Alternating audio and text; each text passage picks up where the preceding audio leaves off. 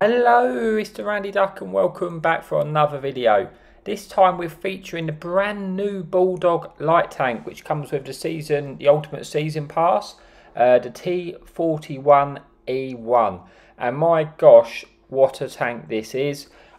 I'd put it out there and say that this is the best tier 8 light tank in the game at the moment. Just my opinion. It is so good.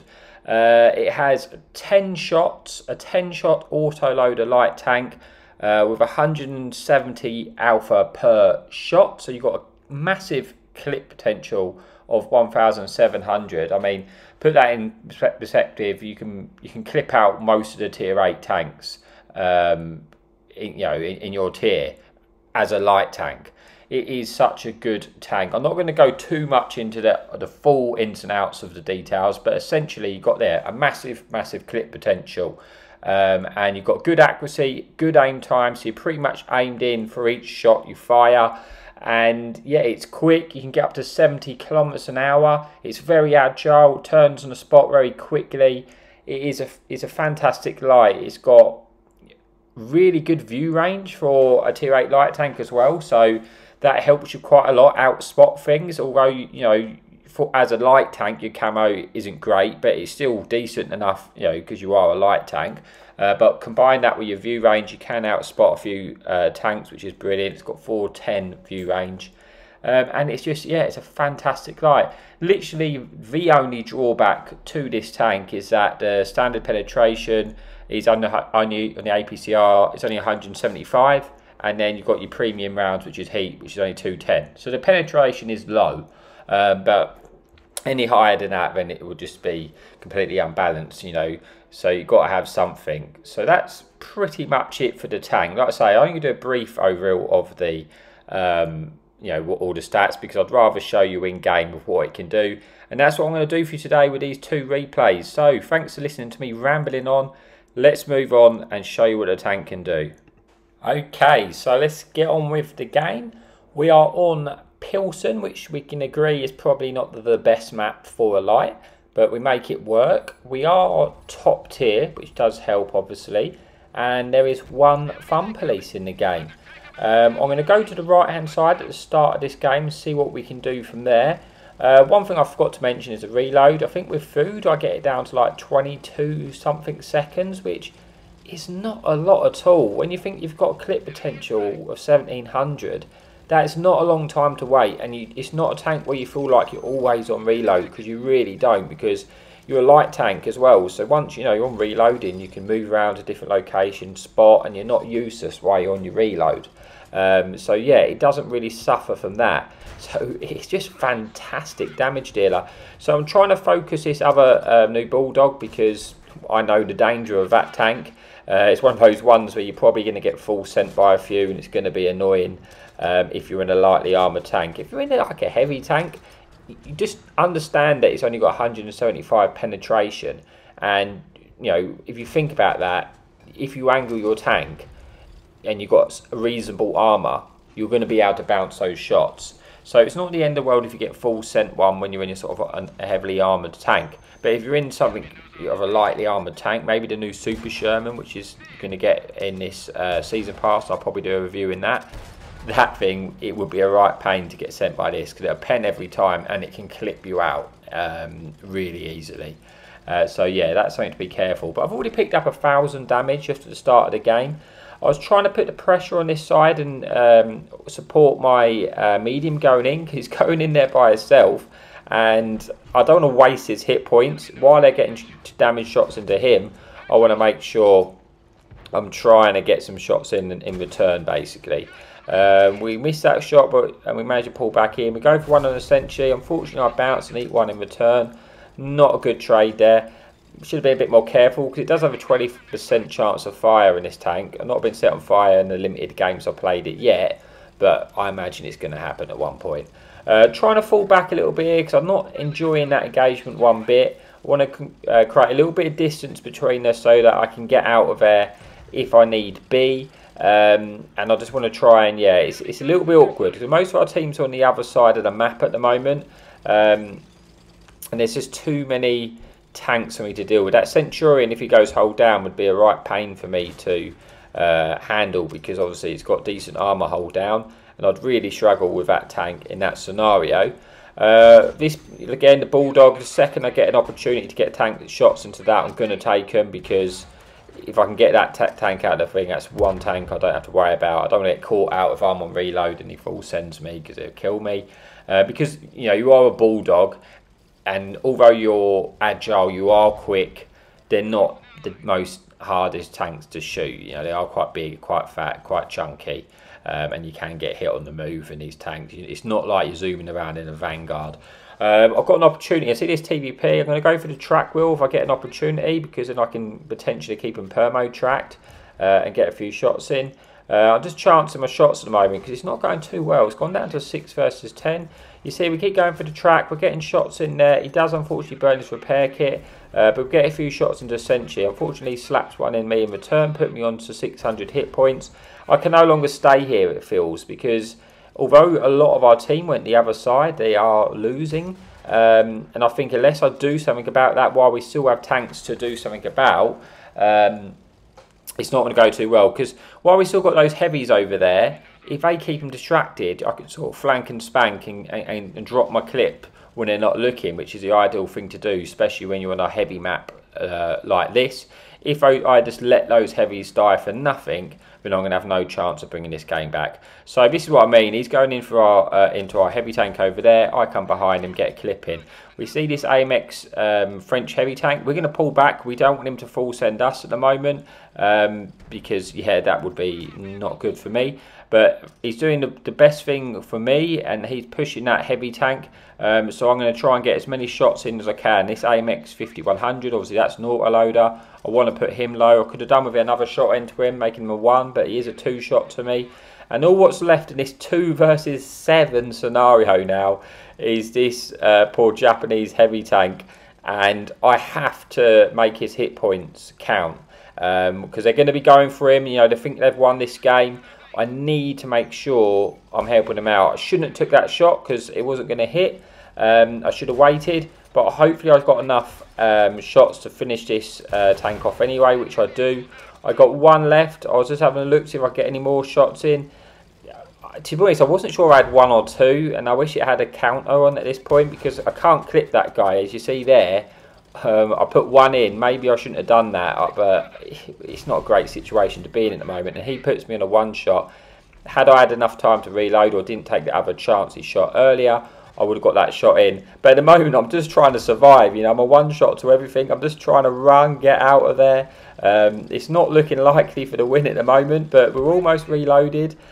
These tanks are low health, but I can't eat a shot off of that Czech tank now, which is frustrating, because if I could have ate a shot, then I knew I could clip him out before dying. At the moment, I'm just going to have to hope to catch him off guard and try and get 2 shots into him. He comes down the corner, I panicked. Fortunately, he fluffed his shot, so I hopefully be able to kill him before he reloads, which I do. And now we've got the Centurion who's sitting in the cap at the moment, and we've got the TD, which is a turretless TD, and the Fun Police.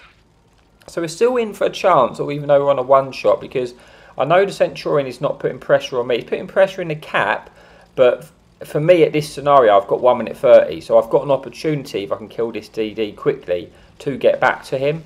If he was coming for me, I probably, good chance I'd die, because I'm a 1 shot. I can't fight 2 tanks like that in this sort of scenario. I'd have to get my distance. TD comes around. I'm trying to get low to get out of his gun line at the moment, so I can get behind him. He does the best thing possible for me and full sends me. At this point, I know I've killed him, unless I get shot by the artillery.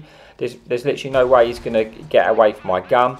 I've got 2 shots left in here. I could have put him into the artillery, but I wouldn't have killed him anyway. So I didn't know what that was going to achieve at the moment, because I've got 40 seconds to get back for the cap. So that was my main concern. That artillery's missed me now. I'm going to have to just go back and ignore him. I can't wait. I haven't got time to wait and kill him and get the reset. And obviously I want to win the game. So I'm going to go back and try and see if I can get the reset. I just want 1 reset shot. Then I can turn around, kill the artillery, come back, and then it's just a 1 versus 1. but I need to get this reset. Thankfully we outspotted Centurion. Now I should reverse back here. I should reverse back to get out on, you know, just not get spot and return. Unfortunately, although I aimed for the lower plate, I did have a shot. It must have gone too high, and we don't get the reset. So now I've got one more opportunity, but we've only got 3 seconds on the shot, and I rush it because I didn't have the time. And that was kind of a devastating that we didn't get that, because it would have been a 2 versus 7. If I would have got that reset, I'm pretty confident I would have won the game, because I would have reset him, then I'd had all the time in the world to kill the artillery and come back from a better angle, a better approach to get that cap.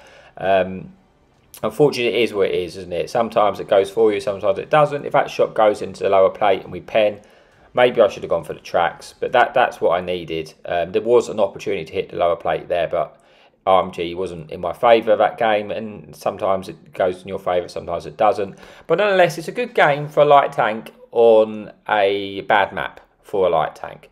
But we've got one more replay to come, a bit more favourable to a light tank, and I'll see you there in a minute. Okay, so here we are for the second replay. This time we're on Sand River, which is a more favourable light tank map. It is a tier 10 lobby, but there is no fun police, which to be honest is not, your fun police when you're in a light, it's not as bad if you're in a heavy tank, obviously. But it is a tier 10 lobby. We do unfortunately have 5 light tanks in this lobby, which is a bit of a pain, to be honest with you. When you're playing a light tank, you don't want to see lots of other light tanks. It just makes your job out a little bit harder. But we've got a favourable spawn of Sand River, and we're going to see if we can get to an early position, catch anyone out and get some nice early damage in the clip. And we spot this UDES. This is the perfect situation to be in this tank with a 10-shot autoloader. We get 3 shots in. The atomic then comes out in the open. We get another 2 shots in, putting us on to 800 damage. And then he gets behind the hard cover, so, well, soft cover. But we're unable to get any shots in. I was hoping someone might shoot that train, but no one really is, so I'm going to put a few shots in. But then, yeah, I don't want to waste any more shots, so I'll go for a reload just in case I need the shots. Because like I say, you don't have to wait that long for your reload, really. We do have we don't really have a lot of presence on the left-hand side of the map. I'm not overly concerned at this point, because if we can win the right-hand side, all what we do is swap over to the other side of the ridge, and then we've just reversed ourselves, and we've got, you know, good positions to get resets on the cap, and it's not too much of a problem. But it could come to a bit of a concern if we don't win the right-hand side quick enough. But looking on the map, you can see our light tanks pushing all the way around there, so that doesn't seem to be a problem at the moment. It's just this Super Conqueror in front of me which could cause us a bit of problems. But we spot this Conqueror out in the open. We get a nice shot into the ammo rack, so we go for it again. He's repaired it, so now he hasn't got a repair kit, so we go for the ammo rack again and we blow him up. 3 shots, we took him out. That's a really nice bit of, you know, your work there. But now we've got all these light tanks behind us. This is where it's a little bit of a concern, but I'm trying not to panic. I know I need to kill this Super Conqueror in front of me. Once I've done that, I've got free reign of the other side of the map. So we're waiting as long as we can to get the reload in. We've got to go now because I don't want to get shot in behind. We're going to go for the track wheel, try and track him in place so he can't turn on us. Fluff a few shots there, trying to hit the track. But we finally get the track. And now we're just hoping to get our clip in. And just try and keep him clipped if we can. We get 1 in there. Unfortunately, doesn't track it. Second shot does, so we know he's stuck now. We're going to finish off, drop our last of our clip in, and then it gets shut down by our friendly heavy tank. It's still pretty close game though, but killing that Super Conqueror again, you know, it's giving us a bit more freedom now because I can use this ridge from this side and just reverse the spawns basically. So now I can defend the base if I need to. But it looks like this light tank's out in the open. I'm full health. I'm happy to eat a shot, you know, in order to kill this tank if I need to, because I've got an opportunity to dump my clip in. I don't need to because it gets shut down by the Type 5 heavy anyway. And now I'm going to try and pay my attention, if I can, to the light tanks who have come out of the base and try and get a few shots into them if possible. So we've got this French Linux. Unfortunately, we missed our shot. We've got easy kill on the TVP at the moment because he's reversing back. So we are going to try and finish him off. I'm going to try and get a few shells into this light tank. So I can't clip him at the moment unless I go on a reload. So I'm hoping to put him lower health. So if he full sends me, maybe someone can get a shot into him. But as I approach, I've got an opportunity to get shots into the Progetto 66. I don't know if I'll get that opportunity again. So I am going to drop my remainder of my clip and now try and run away from this light tank as I'm on a reload. Fortunately, doesn't pay attention to me there. He pays attention to the medium which was shooting at him. So I'm going to use that opportunity to try and get out of there and get my reload off. But he's turned his attention to me, which is not ideal because I'm still not finished my reload. I bait rack round. I've got enough hit points to take another shot, although I don't want to. We do take one there, and unfortunately our bad shooting there actually makes us eat a shot, which we didn't need to eat. But we do actually manage to finish him off in the end, putting it back to a 6 versus 5. And got close to 5k damage already with quite a few tanks remaining. So at this point in the game I'm thinking I can have a really good game here. You know, there's a lot of damage still out there, so we're going to see what we're going to do. I do want to be careful because eating that shot, I'm now one shot to pretty much all the tier 10s, and I don't want to die and then throw this game away. So I am going to play a little bit careful, try and, you know, now I've got the freedom of the map, do what light tanks do, and try and abuse that sort of view range. So we've got this Progetto 65, which hoping we're just going to lose our spot and we should be able to get a few shots into him. Now he's in the open, we've got the angle into him. We get one in, we get two in. Can we get another one in? Unfortunately, we missed that shot, so we go for the third, but it hits his track and doesn't damage him. We do manage to get one more shot in before we lose our spot, putting us on to 5,300 damage and 700 assistance. We've got the reload now. I think there's one light tank left and it's a Sheridan, but at this point of the game, I don't know how many hit points he has. Now, obviously, I'd like it if he was low health because that's a sort of tank where now I'm on a one shot. If he gets wind of where I am, he could just full send me if he's heavy, you know, if he's got hit points and take me out. So I've got to be a little bit, you know, careful of that. So I'm trying to, I see where the light tank is, trying to get a bit of information off him. I want to see his hit point pool so I can work out if I can go for the kill or not. I'm trying to use the outskirts of the map just because, yeah, I want to, you know, I am a one shot. We've seen him there. Unfortunately, he's very healthy, and although I can clip him out, it's going to take too long for me to do that before we can put one shot in. So I'm going to have to be a little bit careful here, because if I shoot him now and I get detected, he finds out where I am, he's just going to full send me and kill me, because the second he realises that I'm a one shot to him. If I was full health, I would have just gone in on him because I would have killed him before he would have killed me.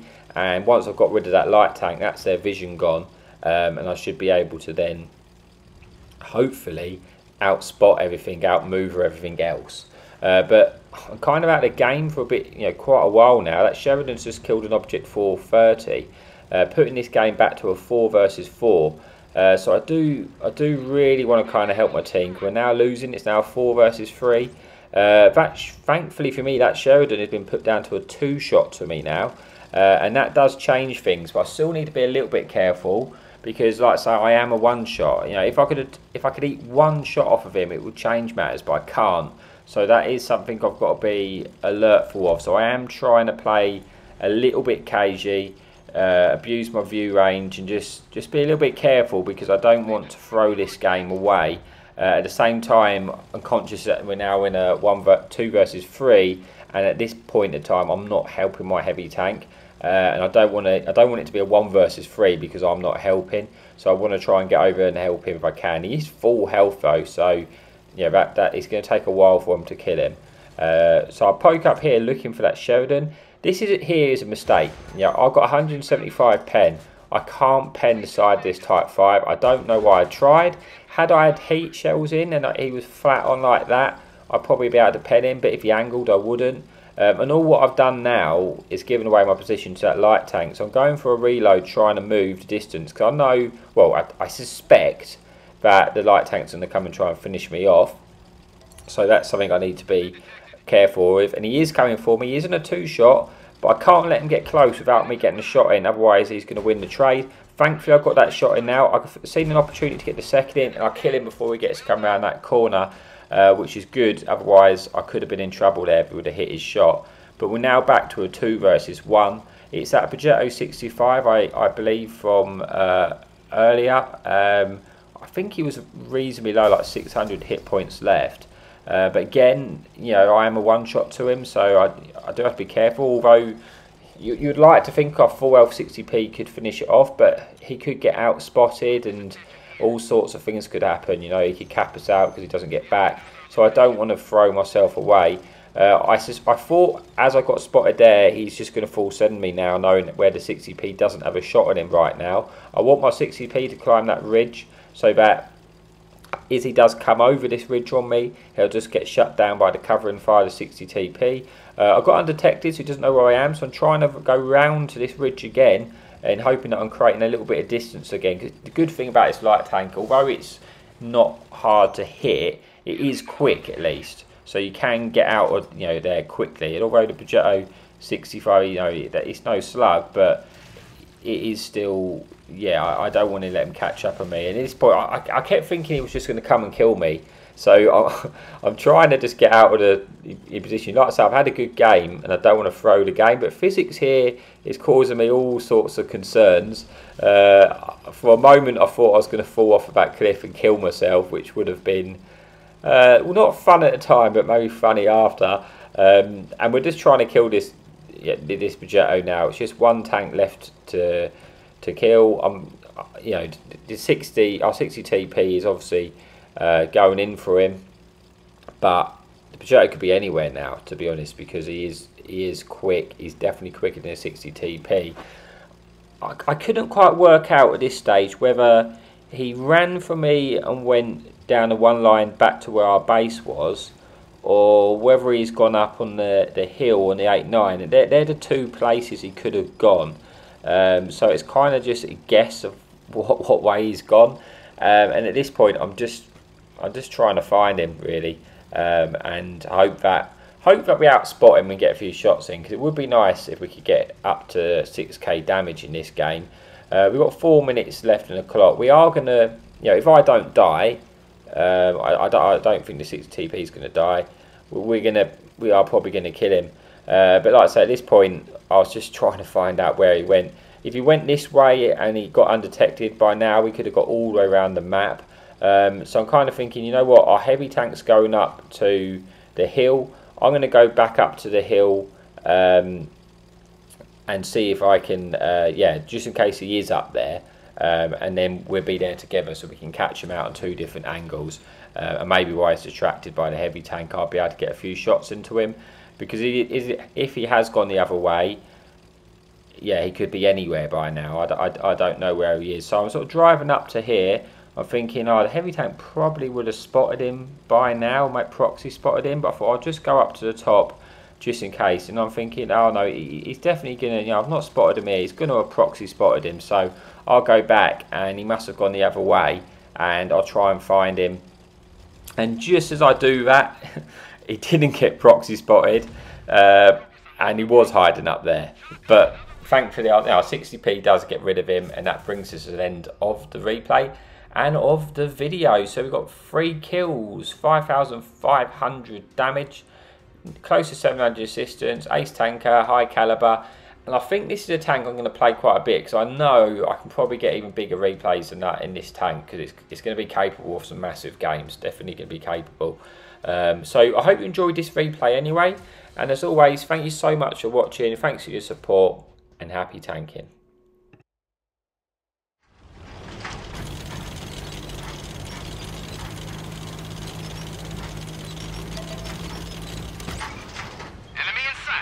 Hadouken!